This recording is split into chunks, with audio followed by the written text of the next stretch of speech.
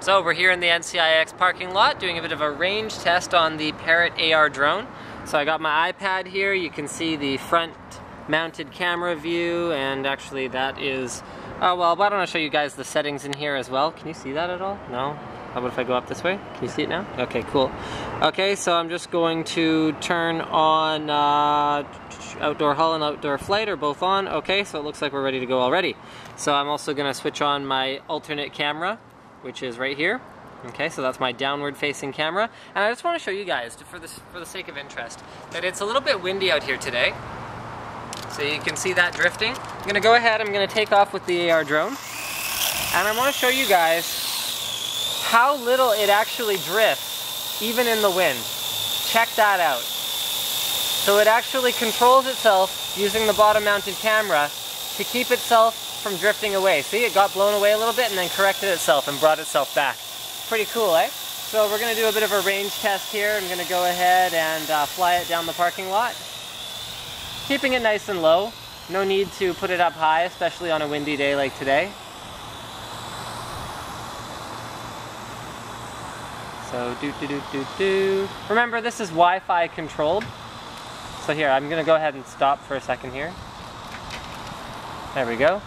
So just for scale, guys, so the drone is about, it's got to be at least about 50, 60 meters away at this point.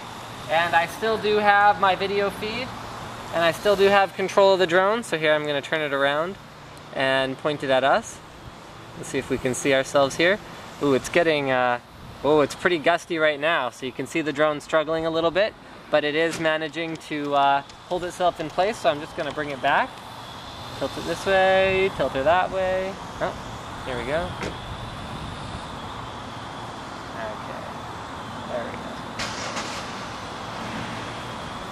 Oh, okay, I couldn't figure out if it was coming back or not because it's going kind of slow because it's in the breeze here. There we go. Come on, Mr. Drone. So there you go. We can comfortably go about 50 to 60 meters away without any difficulties. So I brought it back now. Let's wait for this car to move along and then we'll pick this up again in a second. So we're back. We're going to take the drone all the way down to the end of the parking lot, but first let's go harass our HR manager over there.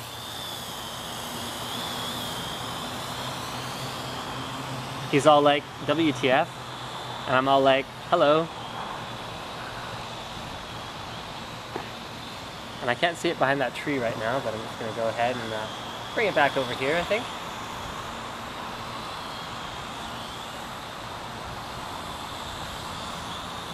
Okay, let's just bring it between these trees. Turn her around. Oh, I lost my orientation. Oh, I hit the tree. Oh, here, well, I'll show you guys what happens. So this is a cutout emergency. So what happens is, what the blade, here, come check this out, because this is a great demo of how durable the AR.Drone actually is. A cutout emergency occurs when one of the propellers strikes an immovable object, and what the AR.Drone does is it actually turns off all 4 motors immediately before the AR.Drone even hits the ground in order to minimize the amount of damage that can be done to it. Now the propellers are made out of a very flexible material. They're very difficult to break. I've crashed it like this a couple dozen times at this point. But what you can see here is that, so yeah, they've got that flex to them, and if they all turn off when one of them encounters an obstacle, then you dramatically reduce the risk of serious damage to the drone. So in this case we hit a tree and that was bad. But let's go ahead and take off again here and see if we can do another little range test. Here we go. Just make sure all systems are functional. There we are, and let's go ahead and, wow, it's getting pretty windy though. I gotta say, this is definitely not the optimal conditions for flying a small RC aircraft like this. So let's go ahead and take it down to the other end of the parking lot and see how far we can go. I'm flying into the wind right now, so this represents pretty much my top speed into a strong headwind. Really, realistically, you're gonna lose control of the AR.Drone in terms of your visual ability to determine what's forward and what's backwards before you're going to lose control of the AR.Drone from the iPad. So you can see it's getting blown around quite a bit over there, but I guess that pretty much wraps this up. there's my range test on the AR drone. Thank you for checking it out. Don't forget to subscribe to Linus Tech Tips for more unboxings, reviews, and other computer videos. So here's cameraman trying to fly the AR drone. He approves of this product because he's using the iPad to control it. I'll just zoom in on his drone flight here. Please don't hit the car, cameraman. So we're quite far away at this point. I'm going to max out the zoom of my camera here. Wow, I think I can actually see it better through the zoom than I can with my eyes. Oh, please don't hit that car. So yeah, this is cameraman flying the drone.